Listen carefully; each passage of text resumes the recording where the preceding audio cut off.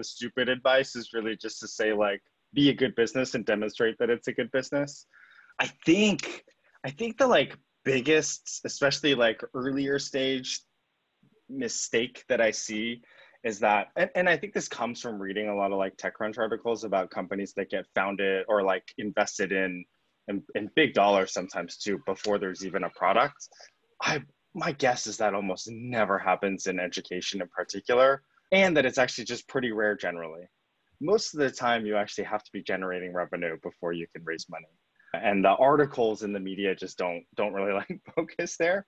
And so I would really say like focus on your own business and what you can do without outside investment. This episode of the EdTech Startup Show is brought to you by EduHustles. That's www.eduhustles.com. EduHustles is a place where teachers can go to find out about part-time education-related side hustles that they can do using their existing skills and experience. And over my about 10 years of teaching, I've done every education-related side hustle, from running a club to tutoring to working for an online teaching company to doing consulting, blogging, freelancing. And I realized that lots of other teachers were looking for these same kinds of opportunities and also looking to learn about how to get started with this stuff.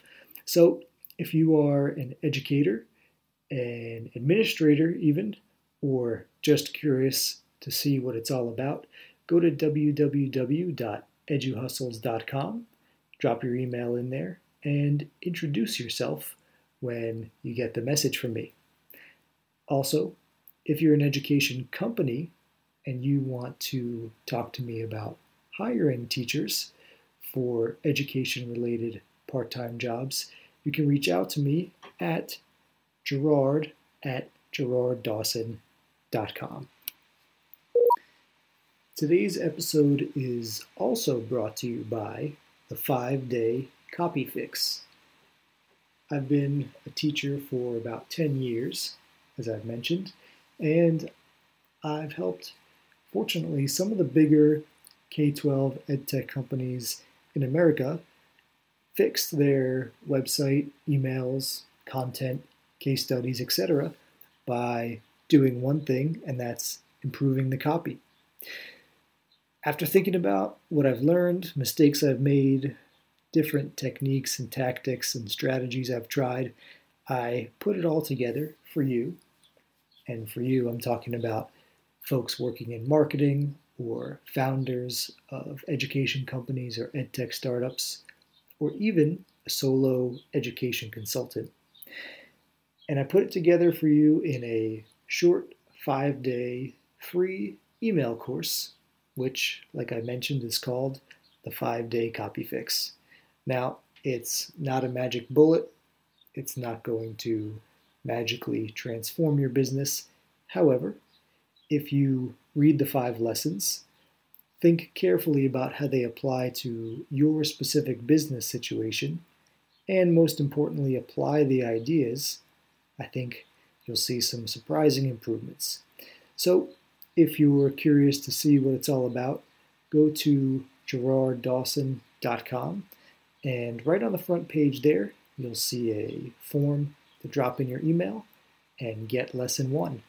So put in your email, hit the big button, and once you get that first lesson, please hit reply, introduce yourself, and let me know what you think.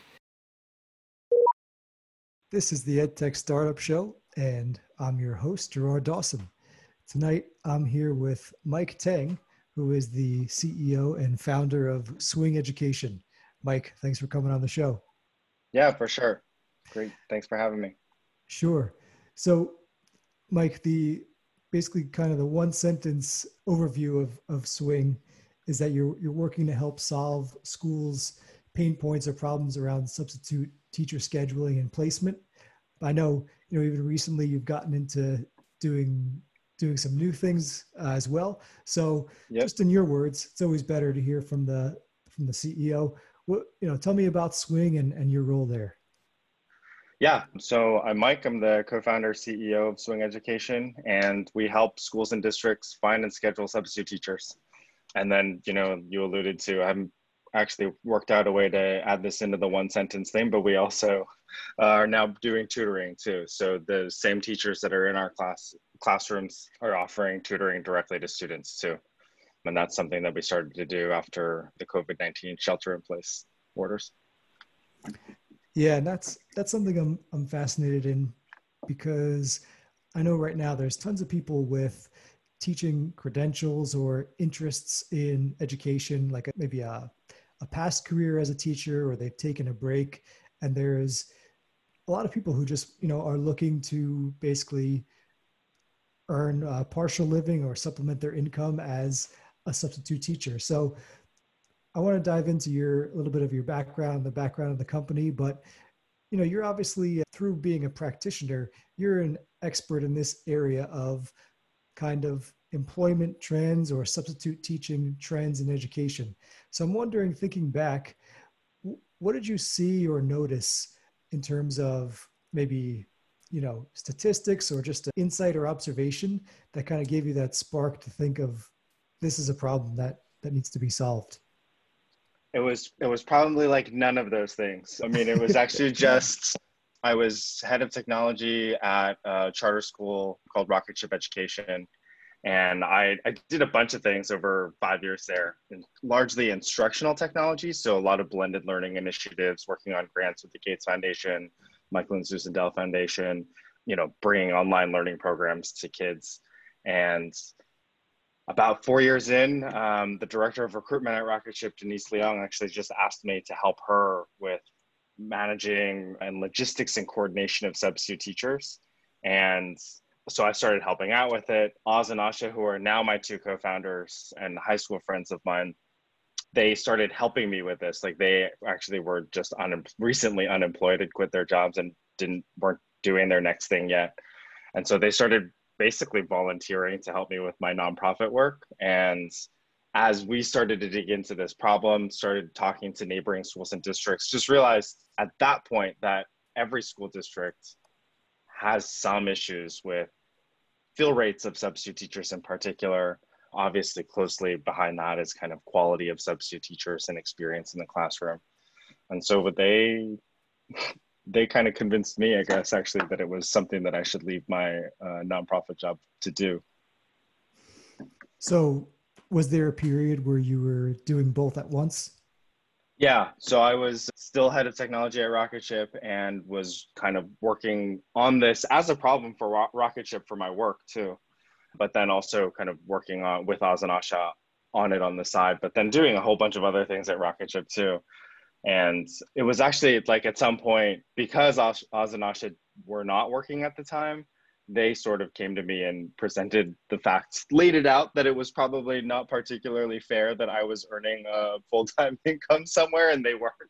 And that made sense. And I mean, like, they basically were like, look, we can all do this together, or we'll just go find other work. It wasn't like a painful thing. It wasn't really like an ultimatum in a bad sense. It just was like facts. We were all married. Oz had kids at the time. Now we all have kids, but yeah. Got it. So it was a relatively smooth transition from doing both to making the leap. Yeah, it was. And, there were like, it was time. I'd been there 5 years. That was the longest I'd ever worked anywhere. It was an incredible job. It was super fun working at Rocket Ship. Everything that I wanted it to be when I left software engineering.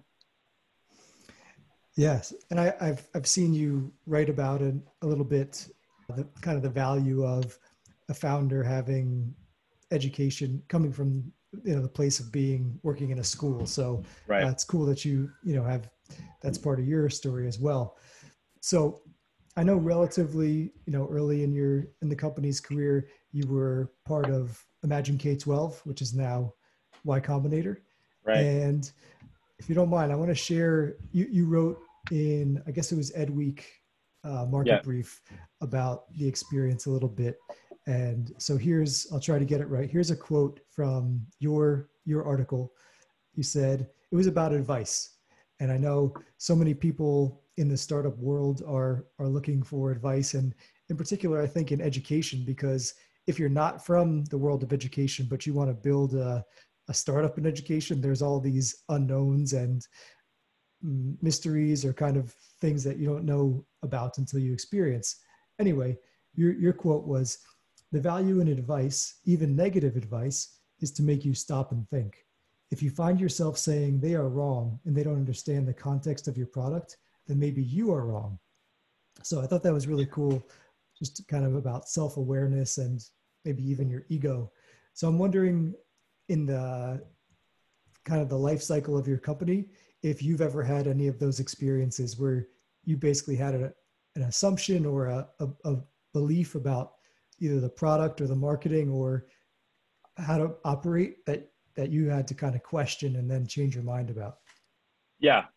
I mean, I think any entrepreneur that's been at it for long enough would tell you, like, absolutely, there's so many things I've been wrong about. And luckily, I think it seems like we have no shortage of people at Swing that want to tell me when I'm wrong, which is a good thing. And maybe in particular, my two co-founders, we all like to be right for sure. The things that stick out to me, I would say, were, and like, I think they stick out because I was probably a little bit more adamant about like continuing down this, what ended up being a wrong path in the face of, like, call it criticism or disagreement from my co-founders. And the two things that stick out were, one, I think originally we had thought like we'd build all this software first, get the software kind of out there to help districts manage their substitute teacher pools. And then we would like use that as the original kind of demand side of this marketplace. So the goal was always to build kind of more of a marketplace where you would have substitute teachers and schools.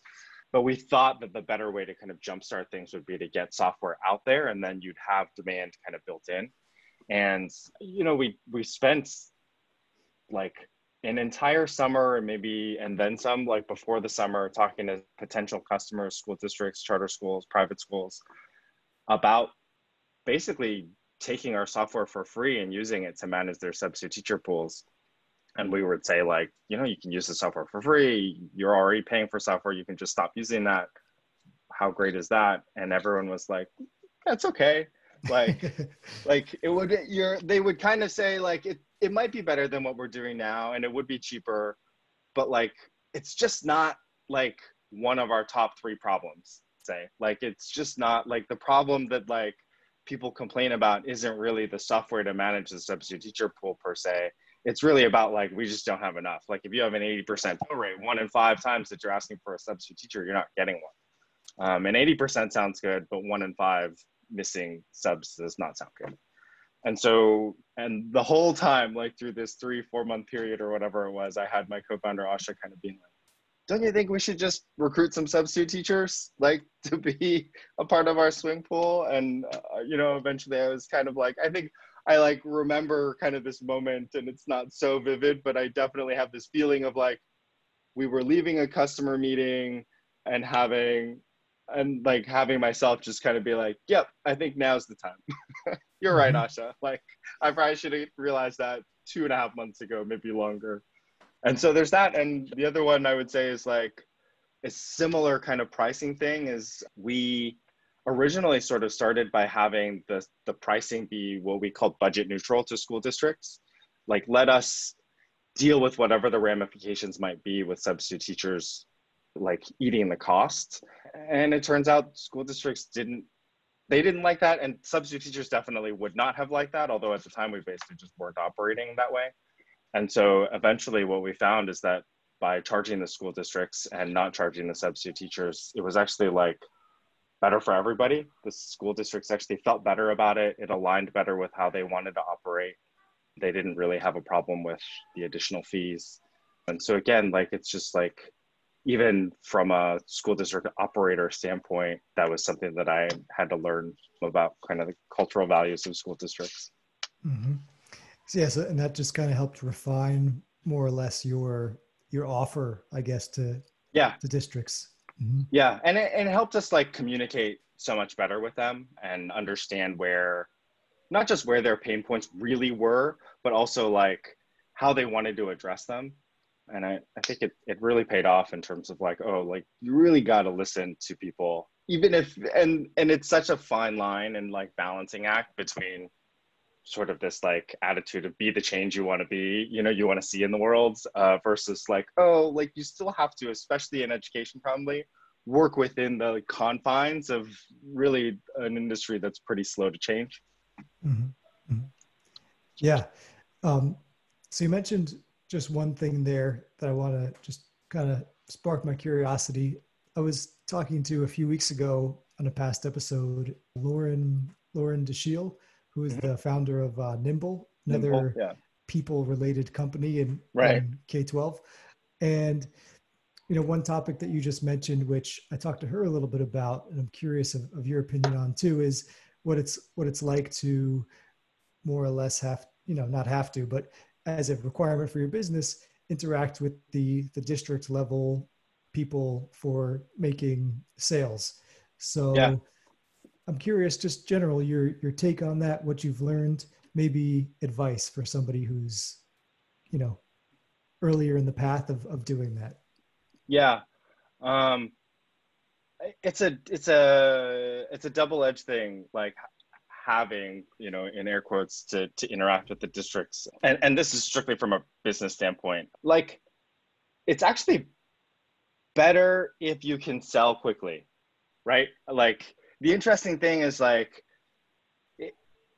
there's actually just, total kind of like rules of thumb that end up being very, very hard to break around size of sales and like how much you can spend to do those sales. And so if you're selling school by school and only making, I don't know, call it single digit thousands, like 4-digit like account values per school, it's probably ultimately just going to be too expensive to have like an outside salesperson, somebody that's willing to go meet with each of those accounts schools. And so you sort of, if you're going to hire outside sales, you have to do it at the district level. And we don't have a choice because usually substitute teachers is a thing that's managed at the districts. And at the same time, we tend to have pretty fast sales cycles because of the value proposition, because we're not asking for major commitments. And frankly, because like we have a service that they want to continue to come back and use. We've got super high retention rates. And so that all works in our favor. So like to go from a meeting with an assistant superintendent to not just a signed contract, but actually like them having issued a request and had a substitute teacher, for us, that's about a 3-month period. Where I think a lot of times if you talk to education companies, they'll cite, district sales 7 or 8 months, like on a best case, and maybe as long as 18 months or longer if you're like in the assessments world, where like a state like Texas is like every 5 years we'll look at it. Like, all right, like that could be a really long sales cycle. Mm-hmm. That's a lot of dinners that you're taking some superintendent out to or whatever. And so like, I think it's like, I'm happy to do district sales as long as they continue to be efficient. But you can certainly get kind of stuck. Districts, I think what I found is that they just have, and this is true of all education organizations, CMOs, despite how efficient I think they would like to say they are, there's just like a cultural value, I think, in education that makes decision-making very consensus-driven. And so you can end up having like, call it a majority of people that want to do something, but like 1 or 2 detractors within a district building can kind of cause something to just stop. And so we've been pretty fortunate to mostly have avoided that. Substitute teachers, again, it's just kind of like a problem that runs across departments and that most people feel. Mm-hmm. Mm-hmm. Yeah, right. Yeah, that's a good way to put it. The more it also, you said it across departments and then really at all stakeholder levels of Yes. education. So, for Yeah. example, if we look at kind of a worst case scenario to best case, I'm a high school English teacher. So if, there was a district, let's say in, I don't know, some state, Maryland, where they needed to better handle substitute teachers, and one kid had no substitute teacher for, I don't know, 3 days over the course of 2 weeks, the parent, the colleagues, the Yep. principal, and, with a parent email or phone call all the way up to school administrators could feel that as you're Yeah, kind of saying. totally. Yeah.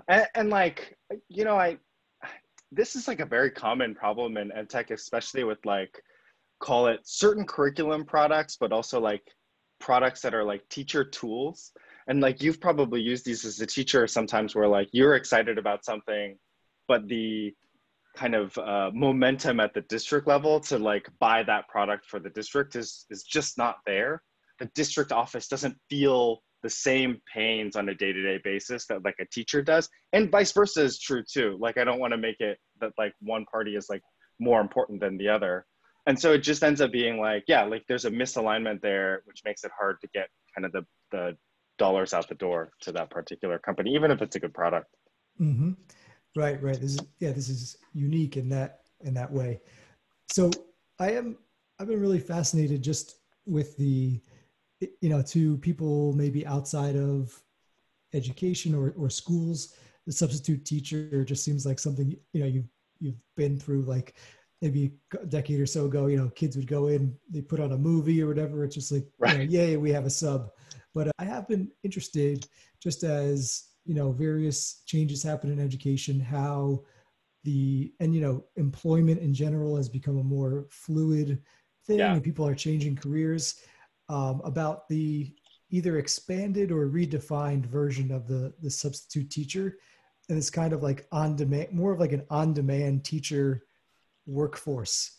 What do you see about, the current status of, this idea, and maybe how it could or could possibly play out in the future? Yeah, I mean, you mentioned like whether or not some of those trends around human capital generally, but then also in education, like how they played into us starting or growing the company. And I think like, I was sort of like, well, it was mostly just like, it seemed like a problem that we wanted to solve. But I definitely do think that there is this macro trend around, I mean, I guess on demand workforce, and like that human capital in general is a little harder to manage. Like you don't have people like younger workers that come out of college and think to themselves like, okay, the job I get that starts this summer is going to be the one that I'm going to have for 35 years. And that's just not normal. People like employment is so much more fluid, and that runs across industries. And I would say that the notion and so many of the benefits, especially retirement benefits for unionized teachers, is like really incentivizing people to try and stay within a district or state at least for 15, 20, 25 years. I think in California, CalSTRS doesn't pay out that max benefit till you've worked somewhere for 20 to 25 years, maybe 30. I'm not totally sure, but like it's a long time. Mm-hmm. And again, much longer than most kind of like new grads see. And I think like what we've been able to see is that there are a lot of people, we call them EDU explorers, that like aren't ready out of college to make that kind of a commitment to teaching. And we're happy to kind of help them explore the career, help them explore the classroom. I think of ourselves as being the cheapest, easiest way to get into the classroom and gain teaching experience. And so that's just like one of the ways. And I mean, frankly, I always do this, it's not as relevant today, but like to go get your credential, even the substitute teacher permit in California, it's called a 30-day emergency teaching credential. The CTC, and this is just them being under-resourced, like oftentimes it takes them 2.5, 3 months to process someone's paper application. It's a long time. I mean, like, and like in a world where you have a shortage of teachers, it feels really awful that the system is set up in a way where you can't get there quickly. Those same people might have only had that passion for, trying to get into the classroom for this like 2-day period, and you really want to like take advantage of that. And we've found ways to work with county offices of education here in California in particular to get people those credentials in 1 or 2 days, certainly within a week. And so that's like, again, something pretty exciting that I think we've been able to do to just capture at least the demand for teaching that is there. Mm-hmm. Yeah. And I want to talk about the new, I guess, arm or direction for swing with swing tutors. I have one last quick question, just from what a lot of what you're saying is kind of opening up more thoughts for me. you mentioned California there and the credentialing process. I'm in New Jersey where it's a little bit different. Yep. And, as I talk to, for example, people from, Australia, Canada, Europe, and they ask about kind of like similarities across the states. And I tell them, there's 50 different education Yeah. systems basically. And that's been, something on my mind. And I'm wondering for you, where then that's even like the, peak bureaucracy kind of is like the credentialing process. I'm wondering Yeah. about your experience navigating the various states. Yeah, it's a challenge for sure. I think though 50 states, maybe this is a startup-y way of looking at it, but like I was like, it could be worse. You could be doing things at like the city level or a district level, and you're typically not. Like if we have to go through the bureaucracy, call it for 50 states, it's actually not too bad in my opinion. And I think we've gotten pretty good at it. We chose from a mission standpoint because like education and helping K-12 in the US is really like, as of about 10 years ago, all I wanted to do with my career. Like, I'm not going to do anything else. And so this is the industry, and like, for better or worse, take it or leave it, this is what we do as a company. And I think we've gotten used to it and are pretty good at it. We try and build those relationships, honestly, like with New Jersey, like in the DOE office, so that we have contacts that we can use to get things done. And frankly, like, I would say the strategy is something like get on a plane, go to New Jersey, go knock on some doors in the DOE office and talk to people and like let them know like, hey, we're really here trying to help. Like, the almost any question, like, you ask questions in a way where the answers and that it aligns us with them, which is like, hey, do you guys have issues in New Jersey with like not enough people who want to be teachers? Like all 50 states, someone in that DOE office is going to say yes, right? Yeah. Like, yeah. And like, oh, would it be helpful? Do you guys have trouble processing things like as fast as you'd like? Yes? Great. Like we can help do that too. Like we actually can just be helpful because it serves both us, schools, teachers, candidates, etc. And I think that that's like actually like one of the more fun things that like we've been able to kind of build with Swing. Cool. Yeah. Again, solving a real pressing problem. Yeah. So we're in early June, and for about basically 3 months now with EdTech startup leaders like yourself, I've been just discussing how our global context has led to various decisions. And for you, part of that was launching a new, I guess, product or area of your business. Can you tell me a little bit about it? Yeah, so I mean, it's interesting, like tutoring is something that we've thought about for a long time, and tutoring itself is just like a very competitive space. And like I assume, actually, I don't totally know, that like all these companies that do tutoring are competing with each other to acquire potential customers, to acquire tutors. And so for us, we just were like, well, we've actually done really well and grown really quickly doing just this core business of substitute teachers. And it doesn't really make sense to like kind of pick a fight with all these big hyper competitive companies. And then like COVID-19 hit and schools are shut down. We have resources. We actually have kind of this pool of workers that are perfect for doing tutoring. They're excited to kind of like do work with students, and like we're asking us if there was work that we could provide them, and like it's pretty heartbreaking, and most of the times they'll have to say no. And so tutoring was just this like great opportunity, and there's such an excess of demands that like it made sense that we wouldn't have to compete as hard to get those eyeballs.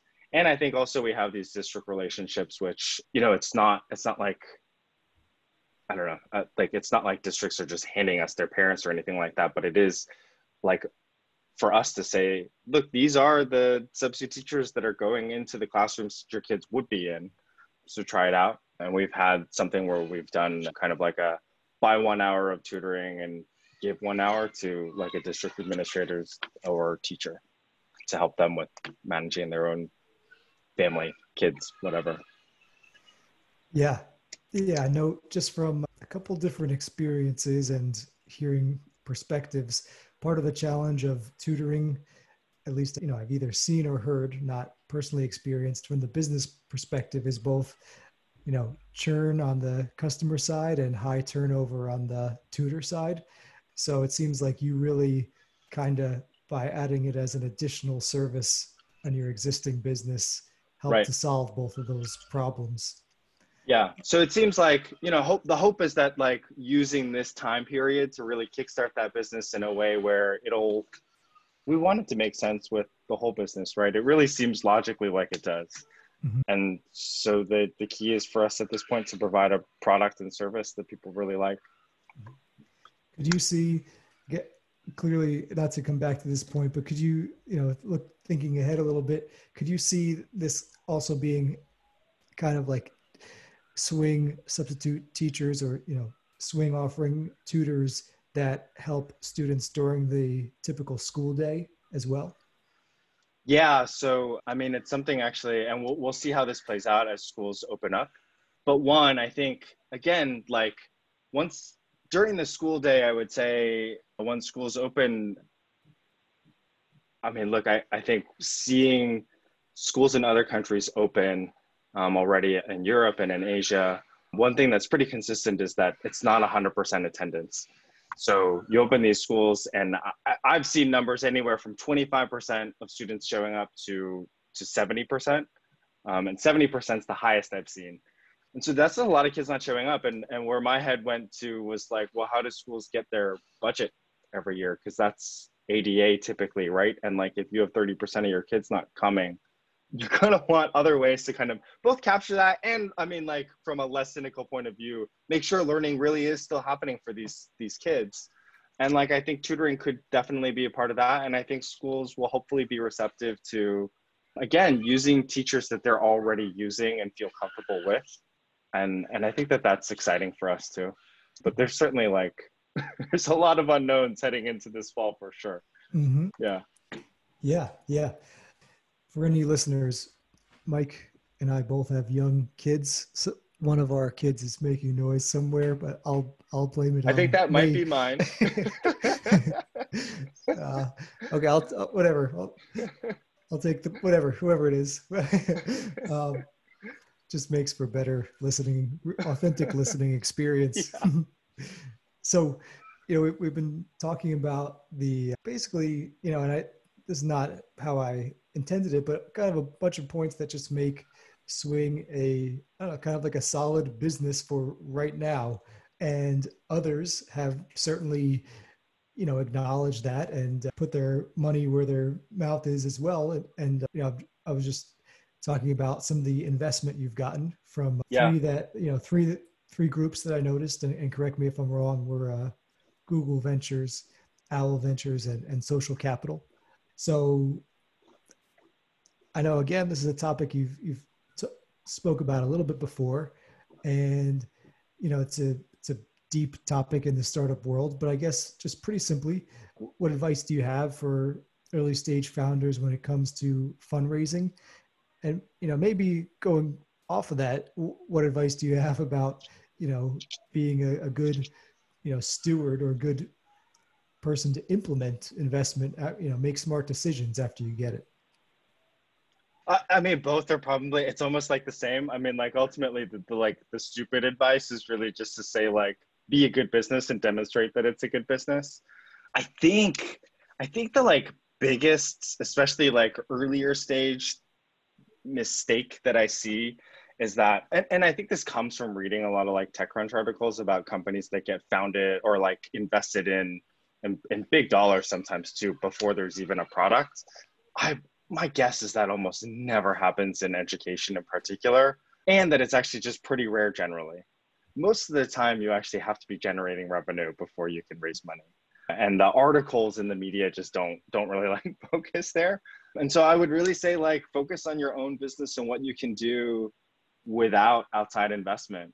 And like that's the best thing to do. And it is really hard though. Like a lot of times you don't have a technical co-founder, and that's like the most frequent thing that I hear about like why someone feels like they need that outside investment.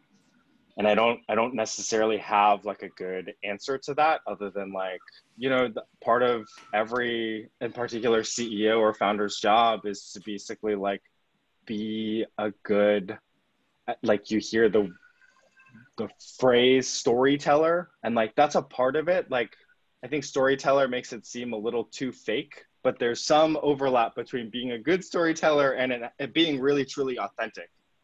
And if you can combine those two things, then hopefully you'll be able to not just recruit the right people to come kind of like help build this thing with you, but also, go get those investors later too. Mm-hmm. But yeah, I mean, revenue and growth, especially like in the venture capital world, are the main things that people really care about. Yeah. So have a good business and communicate it clearly why Yeah. it's good. Yeah. Um, The only thing I would say add on the like steward part that's like separate, and maybe this is true in terms of how to get investment too, but like, I don't know. I mean, it's helpful to just be honest. Like, there's a lot fewer things to keep track of if you're just being honest with people anyway. And I think that they, especially these investors, venture capital investors, and even angel investors in Silicon Valley, like, they have so few repercussions after they give you like, or like ways to like control how their money is used. I mean, there's board seats and things like that, but they don't even typically get board control until like pretty late in a company's stage life cycle. And so really they have no way to manage their, like, they're really just kind of trusting people with their money. And so I think that actually also goes a long way. mm-hmm. So switching gears a little bit, you mentioned there about one way that people might spend their money more or less is to find a technical co-founder, but you have a background as a software engineer. So it's interesting because I've heard you talk about, definitely mentioned sales a few times through our conversation here, and now, but you have the background as an engineer. So I plan to ask about the engineering background, but now I'm curious about both. And if you, I'm always curious. I noticed, founders or CEOs, they might choose based on their skill set to lend their time more towards a certain area of the business and delegate other parts, or hire in other areas faster. And then they also just might have a do that based on what the company needs or their what their skill set is. So a long way to ask, how does the background in engineering affect your leadership? Yeah, it's funny. I had an early conversation with an employee where I kind of like, I don't remember exactly what he was asking me, but like the way he asked it actually was sort of like, it made me think about what is my like CEO archetype. And I think that's sort of like baked into your question a little bit. Like you have some CEOs that are like sales CEOs and some like engineering CEOs. And I kind of think of some of each, like the Zoom CEO, Eric Yuan, like definitely like he was CTO at WebEx. And so like definitely probably brings this more engineering mindset to it. And then you can think of other like sales oriented CEOs. And I was a software engineer after college for 6 years, but then had spent 5 years at Rocketship doing technology stuff, but not at all software engineering. And so I couldn't really code actually by the time we started Swing. We leaned pretty heavily, maybe this goes against my honesty thing earlier with investors, but we actually leaned pretty heavily on the fact that like me, Asha, and Oz were all like technical. We all had computer science backgrounds. I was a software engineer. I think it has helped because I think I've been able to communicate with Oz and our engineering and product teams really well.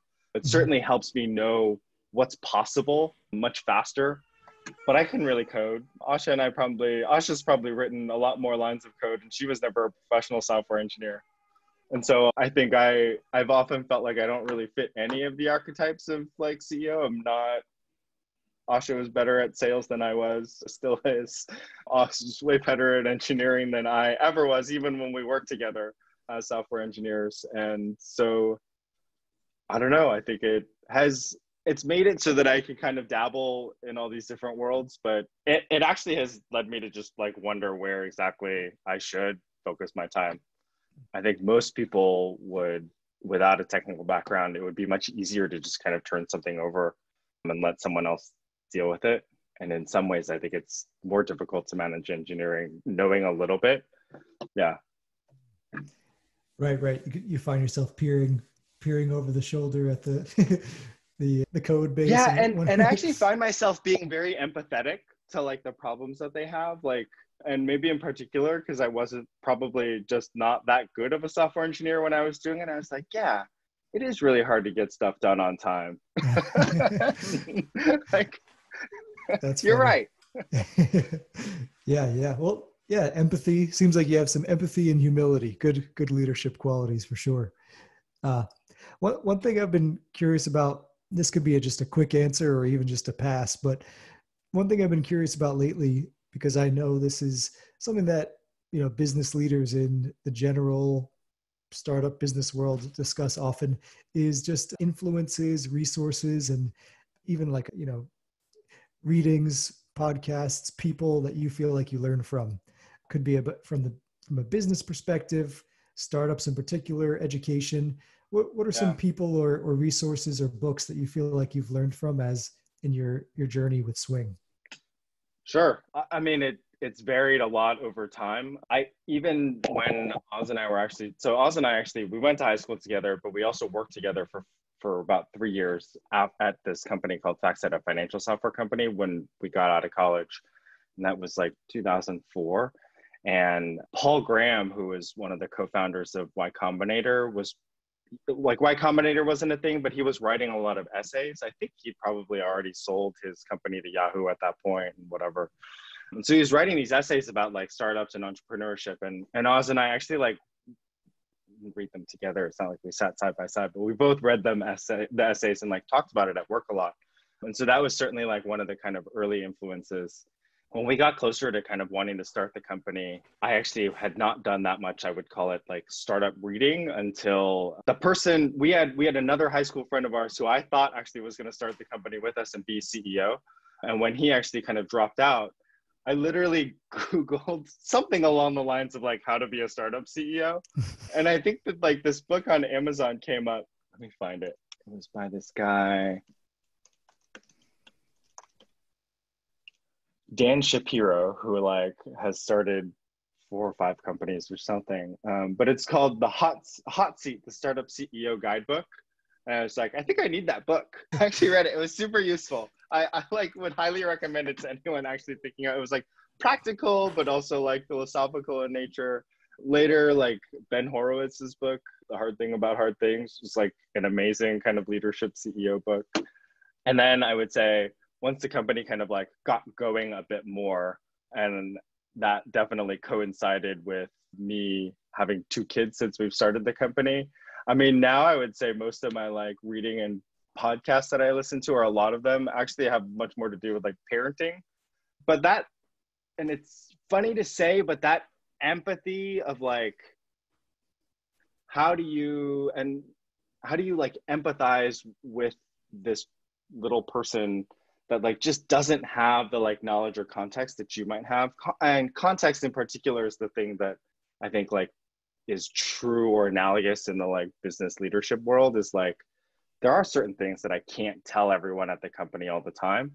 And so when they come to me with a problem, I have to be empathetic to the fact that like I can't just be dismissive of it because they don't know the context, because it's not their job to know the context. And in some cases, it's actually not their like right if it's like an HR compliance thing. So, I think, like understand that and say, like, I totally get it. If I were you, I'd probably feel the same way too.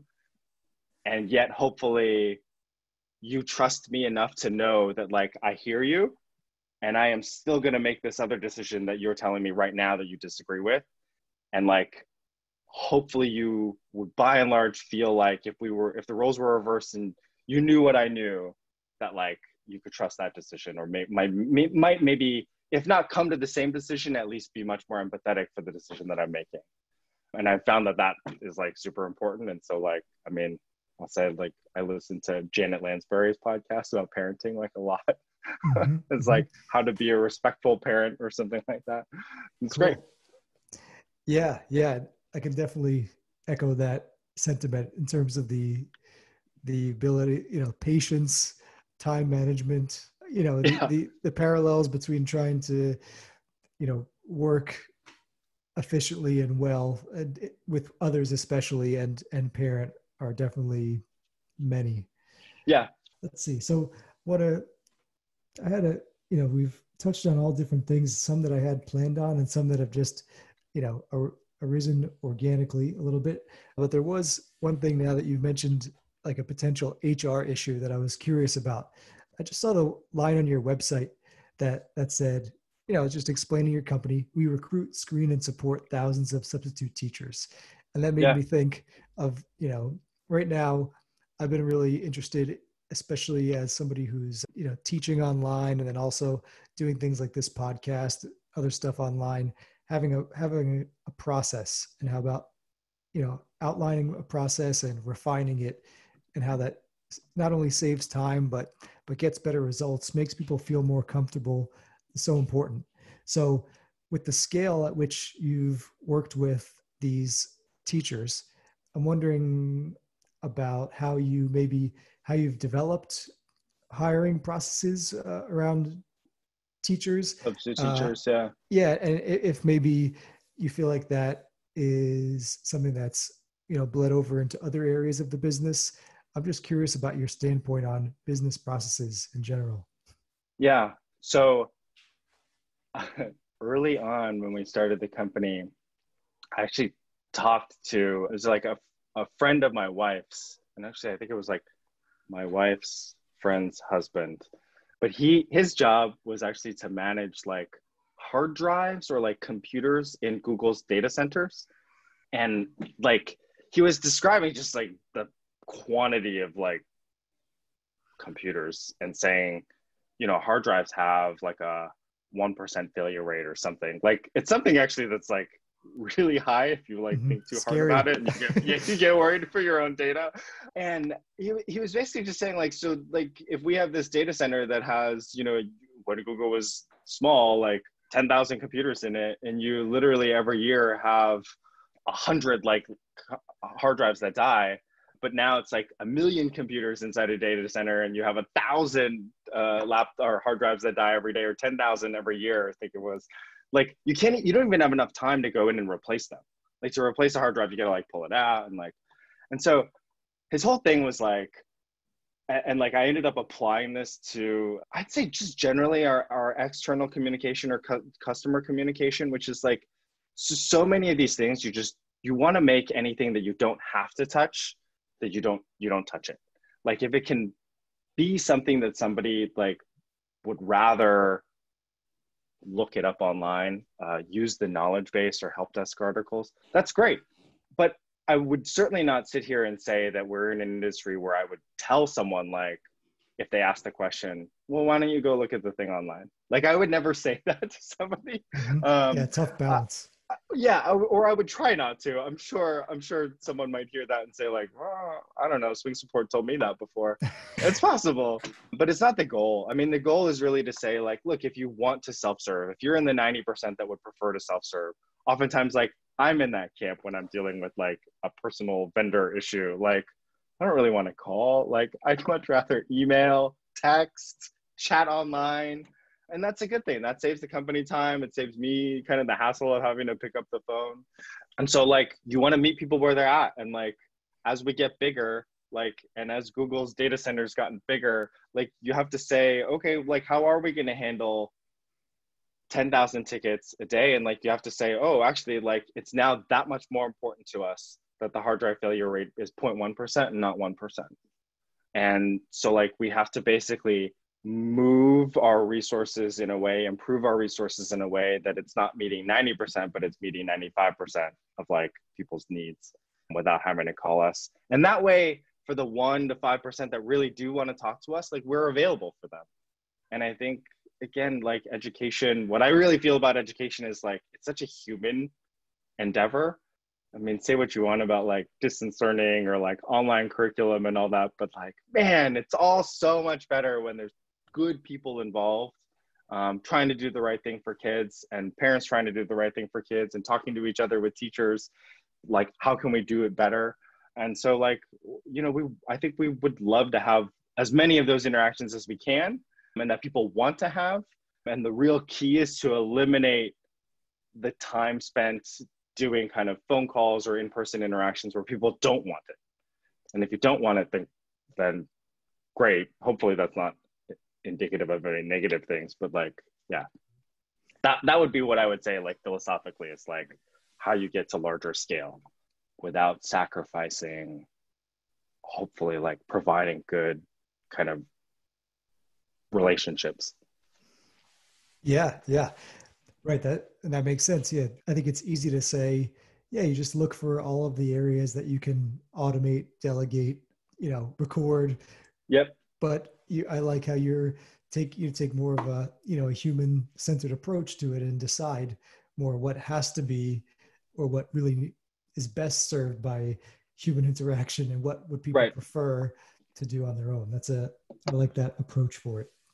So Mike, I really like just, I always say I ask a lot of selfish questions here just because I'm curious to learn from people like you. And I definitely have, learned a lot here about your business philosophy.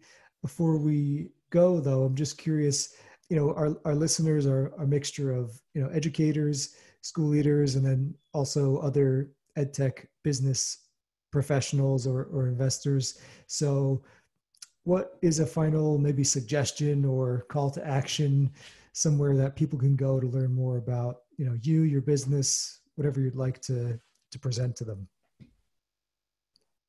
Yeah, I mean, I guess I would say I'll take this opportunity, I guess, to just, and I don't know when this podcast will get released, right? But like, we are in a very particular time right now with the Black Lives Matter movement.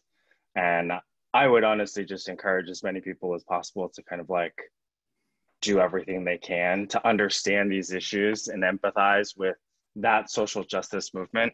I got into education because I thought that it was the highest leverage way, or was like kind of the key to social equity in the country. And I think actually, and like I've learned this, I think along with everybody else, is like when cell phone footage comes out, and each time like it's the same, which is there's no excuses for these incidents, the brutality, like the killing. And I would really encourage people to kind of like try and learn everything they can about what they can do, because I think at the end of the day, even education can only go so far as like the K-12 system anyways. And that like there are all these other systemic problems that are out there that like also need to be fixed if we really want to have the society that like we can have it. Like we built, it's so funny, like we have this philosophically like a system that should be representative government, and right now it actually just doesn't represent our country. So yeah, that's what I would hope people can go take their time doing, and that would be awesome. Mm-hmm. Yeah, I appreciate you articulating that in a definitely a thoughtful way. And I agree, education cannot be 100% of the solution, of course.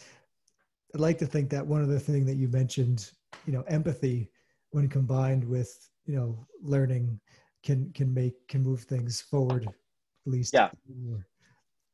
It definitely can. I don't want to shortchange education. Education is a very powerful mover in all this stuff. Mm-hmm. But I found this actually when I was working at Rocketship, is like, wow, like if this thing works, I guess we'll know in like 25 years. Because we were running elementary schools, and like I think I just didn't have the patience for that a little bit too, and that was certainly one of the reasons to like move on and start Swing. And I kudos to all the people out there in education that do have that faith and patience, because I think it really will pay off. But yeah, I think right now there's even more media problems in the world, unfortunately. Yeah, well, Mike, across education, business, leadership, parenting, we touched on a lot here, and I've personally learned a lot. So I really appreciate you taking the time to come on. For whether you're a school leader, or maybe somebody, as you mentioned, a what was your term for the early education career people who become involved with swing? EDU explorers. Yeah, or maybe you're an EDU explorer. Go check out swingeducation.com to learn more about what Mike's doing. And until next time, everybody, my name's Gerard Dawson. Thanks for listening to the EdTech Startup Show. Mike, thanks so much for coming on. Thank you.